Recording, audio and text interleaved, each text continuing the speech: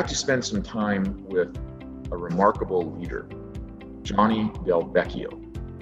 Johnny, it was great to spend time and to see what you and your team are doing in Ogden.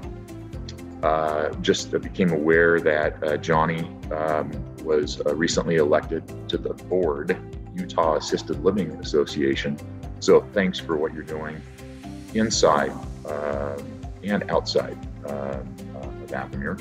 As we were leaving, I was also told another thing about Ogden, that it was about a year and a half ago, that they received a great award. They were recognized as the best assisted living community in northern Utah, and I can see why.